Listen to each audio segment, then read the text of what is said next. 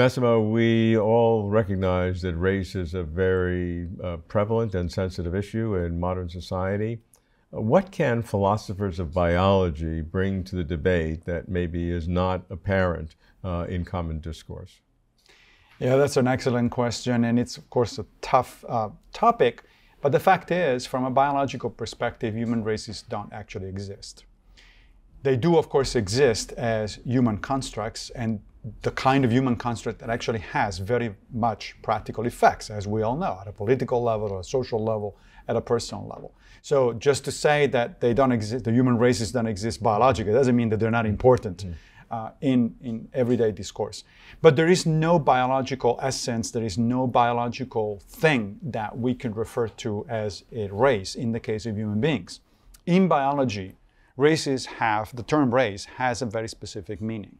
It means that a species that has races is subdivided into local populations that are genetically differentiated, some of which are in fact different enough that may be incipient species. That is, there may be a process of speciation, origination of new species coming about. Now, in human beings, that is simply not the case. It's not the case because of the way the human population is constructed and because of the way in which human beings actually function as animals. We're very social, we move a lot, we migrate quite a bit. And basic population genetics theory will tell you that human migration is sufficient to essentially erase any major distinctions between local populations at a genetic level. So let's get our definition clear. Where is race in the biological universe existing, so we can know what that standard is? Where it exists, it essentially is synonymous with subspecies. Subspecies, okay. And what's an example of that, say, in the primates? Well, at one point, bonobo chimpanzees and chimpanzees were considered two subspecies. Okay. Now they're actually, my understanding is most primatologists think of them as two different species. Okay, but that's helpful. You know, that's that kind of thing. That type of thing. Now, is the claim that by that definition, by your definition, is that claim a scientific claim, or is that a philosophical claim that is interpreting biological data?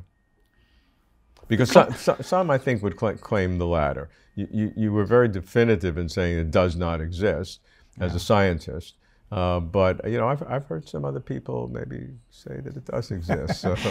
That's because this is, as we were saying, a very controversial issue at a level, at a political and social level. As a population geneticist, I feel pretty confident in saying that no, there is no evidence of actual subspecies or races in the human species. And this is not just a result of the fact that basic population genetic theory tells us they couldn't exist. It's, we have data. The overwhelming majority of genetic variation within the human species is within populations, not across populations, which is the pattern you expect when there are no races. Right. Now, that said, however, and this is where it becomes controversial, this is not to say that there are no genetic differences between human populations. There are. There are some human populations that have, as we all know, geographical populations that have different skin colors, for instance. Yeah. Right? There are some human populations that have some genetic markers at a higher frequency or lower frequency than others. And susceptibility to disease is, I come from an Ashkenazi Jew. So I looked it up doing this series. I learned there were 24 different genetic diseases that have a higher frequency in the Ashkenazi Jewish population than the general population. I didn't know that. Correct. So now I know. So those differences are there. Sickle cell anemia in the African American. Yes, exactly. So those differences are there, but they are, in fact, in a sense, skin deep, because they only affect a tiny fraction of the genome, and usually they are genetic markers. These are genetic markers that are in direct response to obvious characteristics in the environment. Why is it that skin color is the most obvious example of this? Well, because if you live near the equator, it is adaptive to have a darker skin. If you live near the, I've had a few skin cancers, and if I lived near the equator, I'd have a lot more. Right. But overall, your genome is not very different from that of pretty much any other human being on the planet, except for those small numbers of markers. So it's not a qualitative test, not a step function. It's a sort of a quantitative analysis.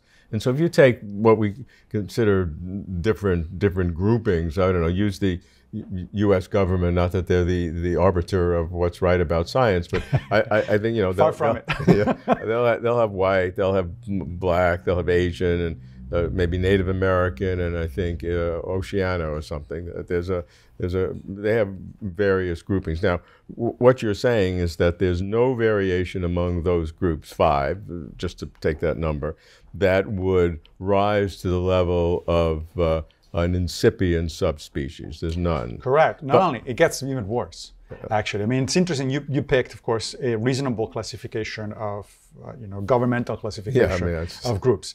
But the history of human races from a biological perspective is particularly telling, because people have actually identified anywhere between a minimum of 2 or 3 and a maximum of several dozen human species. Several dozen, wow. Right.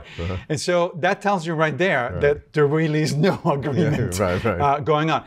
Even when we say things like, blacks, for instance. Well, blacks what? Blacks from East Africa are very different from the ones from West Africa, which of course are very different from the one from Australasia.